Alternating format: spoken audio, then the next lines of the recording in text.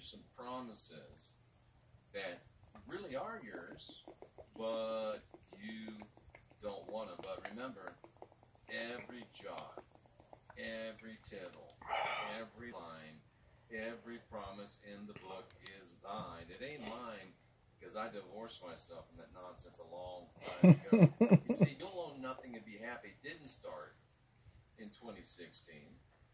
You'll Own Nothing and Be Happy didn't start in 2014.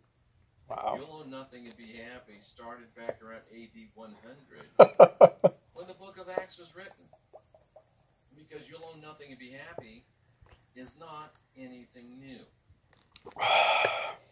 It comes directly from the Bible, directly from the New Testament, and it's so amazing to me. I preached for 25 years, 20 full-time, 5 on a less than full-time basis.